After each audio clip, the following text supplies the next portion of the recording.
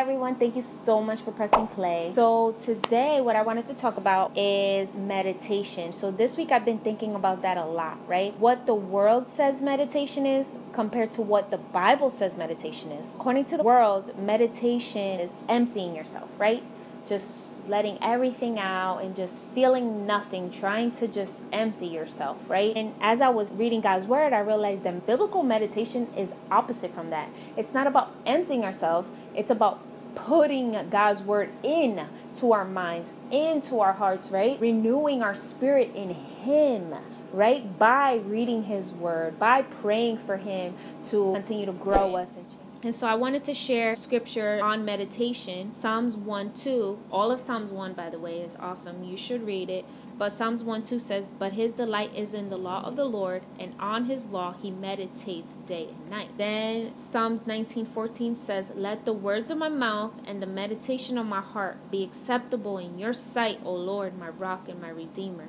Psalms 119:15 says, "I will meditate on your precepts and fix my eyes on your ways." Colossians 3:16 says, "Let the word of Christ dwell in you richly." As I read from all these scriptures, we can see the importance of God's word. We need it. It's our sword. It's our weapon. It's what encourages us. It's what convicts us. It's what corrects us. It's what molds us. And so I started to think about it, and I was like, wow, as Christians, it's so easy for that whole worldly meditation to come into the Christian community, right? I've even heard people say they would label quiet time or time with God as time where you could just journal everything that's on your heart, and whatever comes out is from God. Oh, the God must have put it there, and that's why you're journaling it. That's why you're writing it down.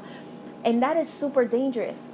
Like, our hearts, like the Bible says, are deceitful, right? So we have to always make sure, we are sinful by nature. We have to make sure, like it says in Acts 17, the Bereans, what did they do?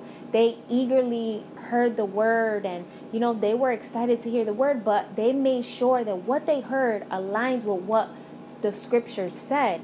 May we do the same thing. And then I thought about Ephesians 6:17, the sword. It says the sword of the Spirit, which is the word of God. Our daily battle in this world should be fought by the word of God, right? Because we know that we do not wrestle against flesh and blood, right? And if you haven't read that before, I recommend you reading Ephesians 6. I wanted to read something by George Mueller real quick, where he says, "I saw more clearly than ever that the first great and primary business to which I ought to attend every day was to have my soul happy in the Lord. For I might seek to set the truth before the unconverted.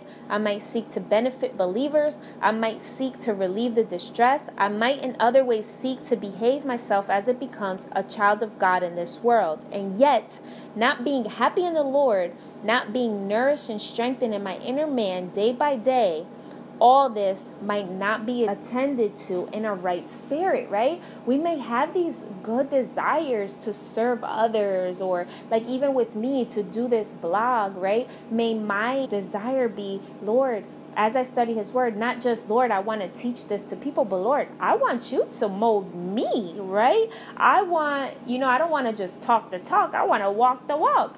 Please change my heart. Please continue to mold me. Right? And so I started to think about just that quiet time with the Lord. And what I've been doing in the mornings has been praying and studying a portion of scripture, at least one chapter in the Bible, right? And so I will start off with prayer. And for me, it's easy for me to jot down what I want to pray for so that I can stay on task, because my mind will go from place to place. So I jot that down. And then as I jot things down, I think about certain scriptures that might pop up in my head, or, things that maybe I'm struggling with, and scriptures that have been encouraging me. I'll write that down, and then I'll just pray and share my heart with the Lord, and pray for all the people that I've wrote down that were on my heart. Pray for different struggles I may have, all of that. And then pray for the Lord to give me understanding as I study His word. And then I'll open up the word, I'll read a chapter, and then as I'm reading, I realize that it brings me back to prayer a lot of the times, because it's like, wow, Lord, wow, this is like, let's say I'm reading something and I'm like, let's say it's something about the Pharisees, and I'm like, wow, Lord, I've seen that in me before. Like, please, may I never be judgmental or any of these things. May I be humble like the tax collector. You know, the parable of the Pharisee and the tax collector. May I be humble like this tax collector. And then something that has really helped me, and what I thought about this week, was about Jesus, right? Jesus went away to desolate areas to pray, right? To the Father. And then so we may see that and we're like, well, Jesus went to pray. And then what I think about is, yes, he went to pray, right? He would pray, he would fast, spend one-on-one time with the Lord, commune with the Lord. But then what I realized is in Luke 4 and Matthew 4, when the devil came to tempt him, the devil tried to use scripture, but Jesus knew scripture better than him, obviously, because he's Jesus. But that's an example for us. Like, he knew the scripture better than him, that when the devil said, oh, but God's word says this, Jesus was like, yeah, but his word also says this, you know, and then they were going back and forth. And, you know, I was just like, wow, like he knew God's word. May we know God's word, right? And so it just showed me the importance of just knowing God's word and adding that to our quiet time with God. There's nothing wrong with journaling. There's nothing wrong with sitting down and sharing everything that's on your heart with the Lord. We're called to pray without ceasing. We're called to, he will carry our burdens. We could share whatever we want with him, and we should do that. But equally, as we pray, we should also study God's word, because studying God's word helps us when we're praying, right? It helps us know what to pray. It helps us realign our hearts to know what God's will is. And so God's word is super important. May we, as we study God's word, pray. As we pray, study God's word. I've fallen to both sides where all I did was pray, and not had God's word. And then where all I did was have God's word and not seek the Lord. We need both. We need to study God's word, and as we study God's word, we need the Lord to give us understanding on what his word means. And so I wanted to close with another snippet by George Mueller. And I'm going to have this on my website. George Mueller actually has a website, and I know I've mentioned him in the past. His writings have blessed me so much. He's from late 1800s or mid 1800s, something like that. But anyway, he said, the first thing I did after having asked in a few words the Lord's blessing upon his precious word was to begin to meditate on the word of God, searching as it were into every verse to get blessing out of it. Not for the sake of the public ministry of the word, not for the sake of preaching on what I had meditated upon, but for the sake of obtaining food for my soul. The result I have found to be almost invariably this, that after a very few minutes, my soul has been led to confession, or to thanksgiving, or to intercession, or to supplication, so that though I did not, as it were, give to prayer, but to meditation, yet it turned almost immediately more or less to prayer.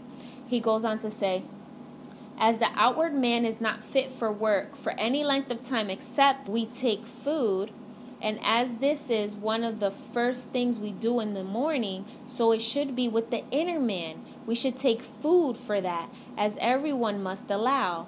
Now, what is the food for the inner man? Not prayer, but the word of God. And here again, not the simple reading of the word of God, so that it only passes through our minds, just as water runs through a pipe, but considering what we read, pondering over it, and applying it to our hearts. Like one of the older women in my life who I love so much, she's blessed me so much, she says it, she calls it chewing on the word, right? It's like we're chewing on God's word. We're not just reading it and goes through one ear and out the other, but like really chewing on it, praying about it. Lord, what does your word, what does this mean? Give me understanding. Help me know who you are as I study your scripture. Help me know who you are, Lord God. Help me know what you are calling me to do as a Christian and who you are calling me to be and all of that. So yeah, I pray that all that I'm learning this week would bless someone, and that we would all see the importance of God's word, and pray for the Lord to continue to give us understanding as we study. So thank you so much for pressing play. Bye.